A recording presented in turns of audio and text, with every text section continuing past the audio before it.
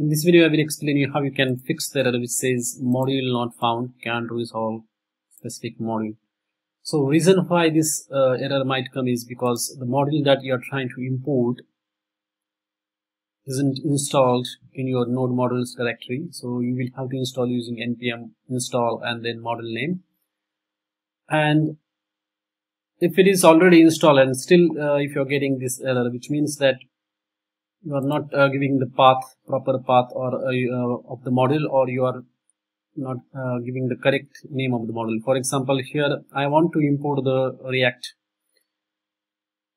like I want to import some specific objects or the functions from the React module, but here I have, as you can see, the misspelled that React module, and that's why that error was coming. As soon as I give the correct name here, you can see the code is compiled, and that is the main thing.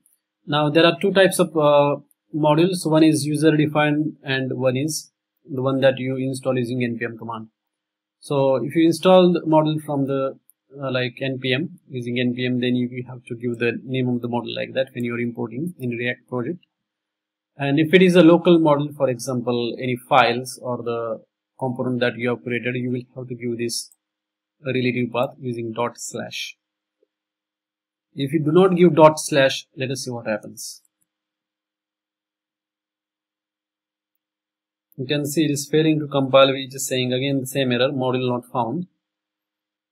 Again the same error came, it said that module not found, and that is because it is trying to find this module in node modules directory. Instead, it should have searched in the current directory, and to tell it to search in the current directory, you have to put /, and then the program will compile properly. As you can see, this time the program compiled successfully. So just remember that if you are importing the local module or the file, you have to use /, that is, you have to give the relative path depending upon where you have saved it. If it is in the subfolder, then you will have to give /, then subdirectory name, and then file name. But if you are trying to import the module that you installed using npm or yarn, then you will have to give the actual name. Don't need to give the relative path, because those modules are not resolved like using the relative paths. Thank you for watching this video.